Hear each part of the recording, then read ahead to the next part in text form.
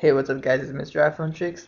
I'm going to be showing you how to get MMS for your iPhone 2G on 3.0 firmware or 3.1.2.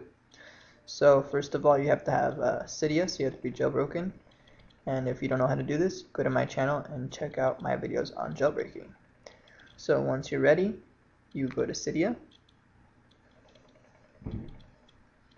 Once Cydia is completely open, you're going to want to click on the Manage tab, Sources, and basically you're going to enter in a new source. So hit Edit, Add, and we're going to type in sinful iPhone repo.com. Once you've done that, you can hit Add Source. Since I've already added, I'm just going to hit Cancel, and done. So once you have the source there, as you see on the top, simple iPhone repo, I'm going to click on that source, and we're going to scroll until you see Enable MMS for 2G. You have two options, 3.0 or 3.1.2. This phone is on 3.0, so we're going to click on the 3.0 one. And install. And confirm. After your screen comes back from rebooting, what you have to do is you have to go into settings.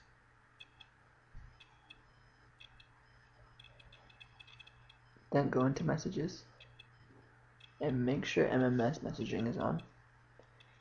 Then click back out. Go into messages. And now you'll have a little camera.